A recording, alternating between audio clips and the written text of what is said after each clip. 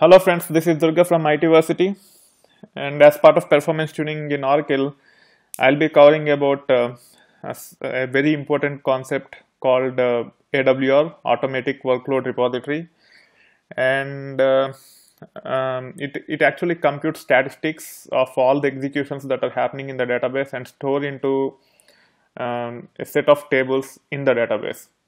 And the Oracle Enterprise Manager provides you a user interface or visualization of those details in the form of something called AWR reports. AWR stands for Automatic Workload Repository, where the bunch of tables will actually store the statistics, and the Oracle Enterprise Manager provide it as reports.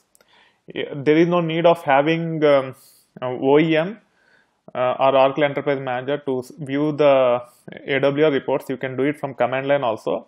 But for now, I will primarily focus on how you can play with AWR using Oracle Enterprise Manager. I will cover command line aspects of it later, and also I will cover a lot of details about AWR later. For now, we will just see how we can actually quickly get the AWR, because in the subsequent videos, when I actually talk about performance tuning, I have to revisit AWR reports. And towards the end of the course, I will cover AWR in detail. Okay, so again, you can go to the home of Oracle Enterprise Manager. I need to log in here.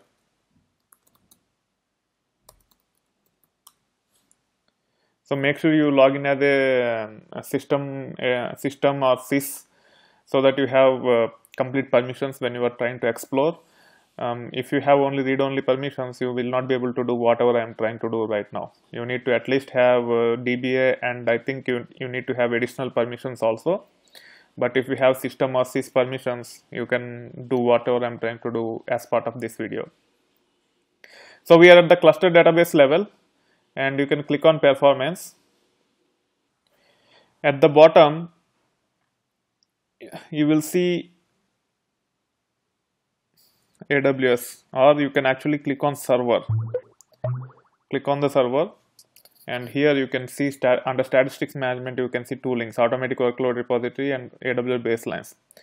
This link of Automatic Workload Repository will actually facilitate you to change the settings at which this statistics should be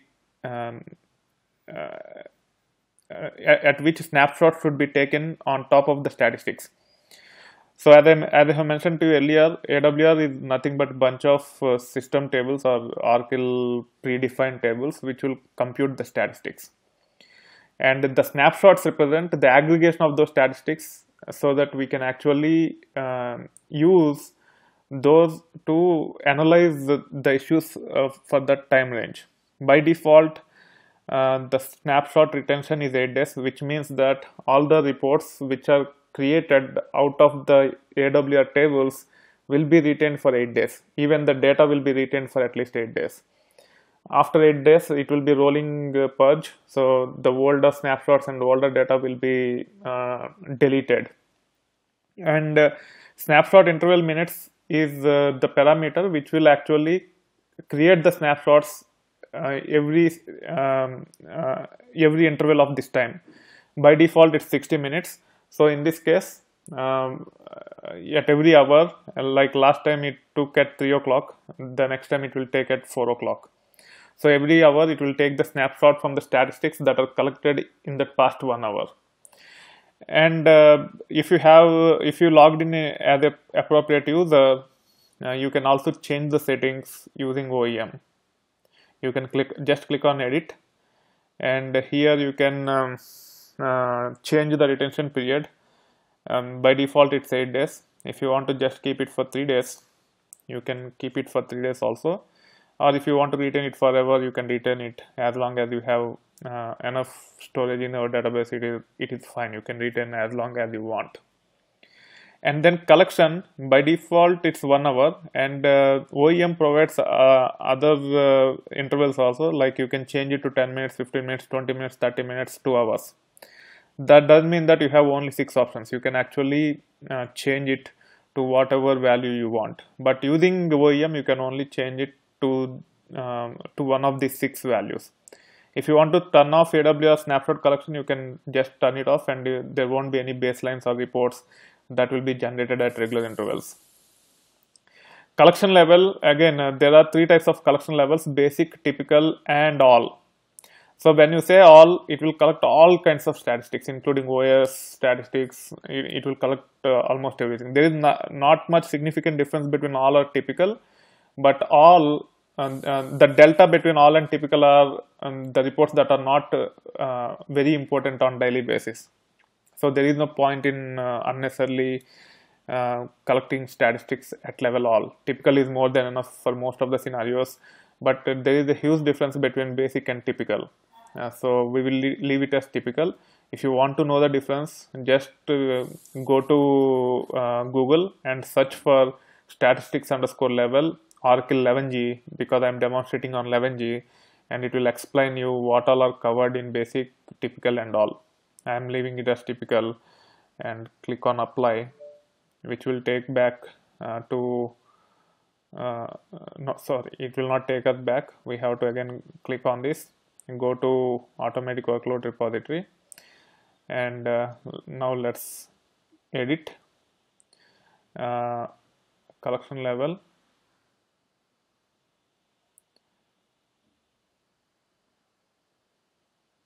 apply,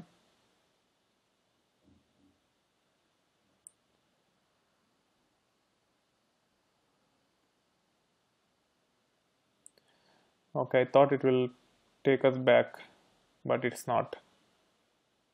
Yeah, I just hit the back arrow. You should not do that. I think changing to collection level, changing collection level is not related to changing the automatic workload repository settings. It's different, so that's why it is taking to a different page, and you might have to have you might have to log in as sys user so that you can actually change it to basic or all if you want. For now, what we will do is we will change the retention period to 3, and let's try changing the snapshot level to 5 minutes. But using OEM we cannot do that. There is a trick. You just click on show sequel, and it will so this 4320 is for 3 days. It's in minutes. 16 to 24 is how much? 60 into 24 into 3, which is 4320. So it's 3 days. The first parameter is for 3 days, and the second parameter is for 1 hour. But let's say we want to change it to 5 minutes. We can copy this. We can log into the cluster, or you can even use SQL developer also, as long as you have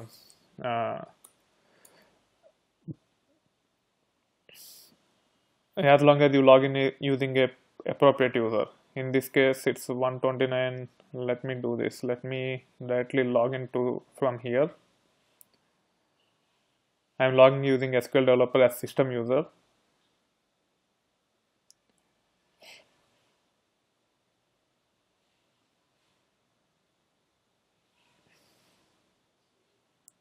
Okay, connect.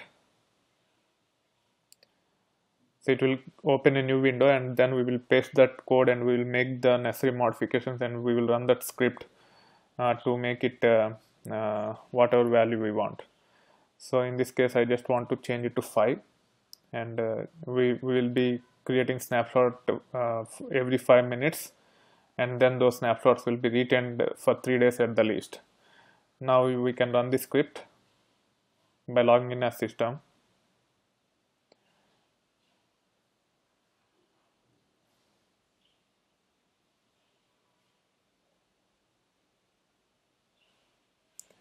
Okay, I think I cannot give 5 minutes. Let's change it to 10 minutes.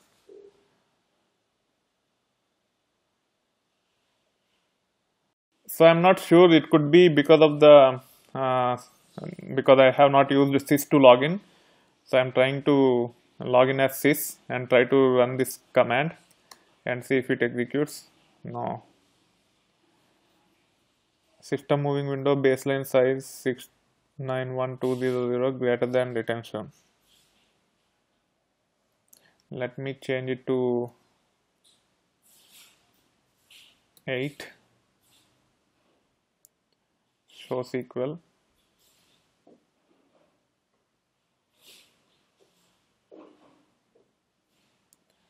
Every 15 minutes show SQL, and then choose this one.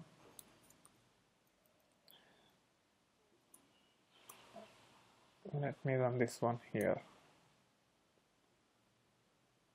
Yeah, so it seems the minimum is 8 days. I'm not sure how to change it to less than 8 days, but when I change it to 8 days, 11,520 is 8 days in minutes.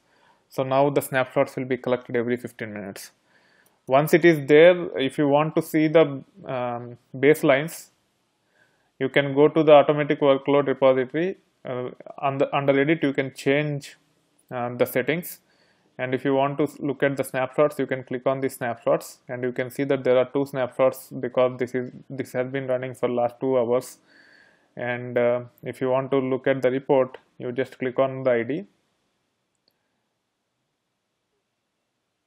It is the first snapshot after an instance shutdown, so it's not working. So let's look at the second snapshot. You can see that it is giving the details about the time frame, what is being happening. So CPU, it's almost 0, and you can go to rest of the stuff. So global cache, it's rack specific. You will not see these details in non-rack databases.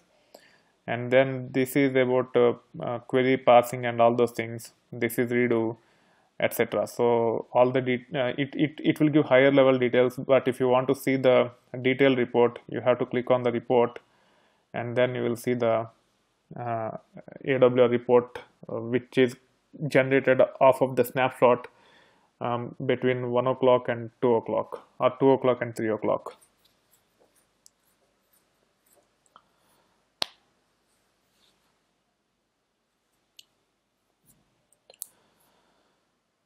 So it will take time to generate the report. So let it finish, then I will show. So it is taking very long time to run, probably because the database is just created and statistics are not computed yet. So I will record another video to just give you an overview about how to read the AWR report once it is generated. So for now, this is it, a primer on AWR, how to change the settings by using OEM, and also how to generate the report from the existing snapshot. It also provides the feature where you can actually generate the report for custom timelines also. So you can go to the server and click on AWR baselines, and you can click on create. Here you can actually say whether it is single or repeating, then click on continue, and then you can give the snapshot range. You can give the start time and end time, and you can actually generate report off of the reports. So if you have a 10-minute interval report, and if you want to generate report for 1 hour using those 10-minute reports, you can specify those ranges, and you can create baseline of multiple snapshots also. Very important feature which will help quite a bit when you want to see what is the most time taking query on a given day, or when something like that. So once I am able to see the AWR reports in timely fashion, I will demonstrate